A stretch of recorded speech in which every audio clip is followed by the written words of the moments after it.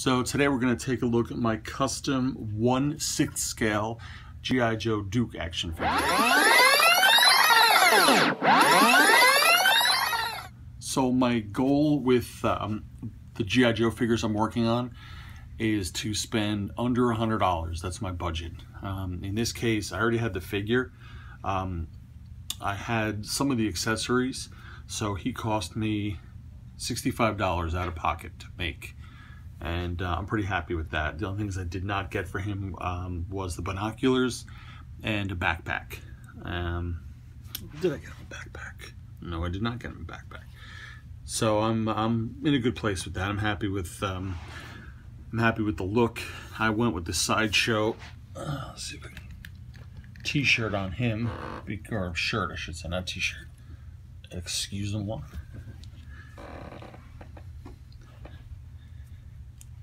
This was a BBI figure. I repainted the hair to look a little bit more like Duke's Color Blonde. He does have Sideshow gloves, which I like. Belt pouches were from different figures. The drop holster and the gun. The gun was from a model kit. It's ran about $2 or $2.50 shipped. Same with his rifle.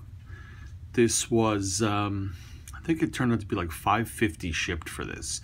I bought a set of 6, and then I added the sling to it. The boots, I was looking at different variation of boots, and I don't know, I kind of like this, so I went with it. The knee pads, just all in all, it captures Duke, which is what I wanted. I had the Sideshow collectible version, and that was actually one of my favorite pieces. And when I sold off my 1/6 collection, I sort of regretted getting rid of that figure, although I never really cared for the head sculpt. And as I've said in other videos, I don't think Sideshow does head sculpts really well. I think that's one of their weaker prowesses. But I think the BBI head looks good. I think it does capture Duke, and that's it. That's my custom 1/6 scale G.I. Joe Duke.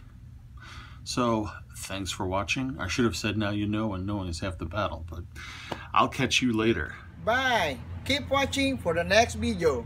Come back soon. Bye.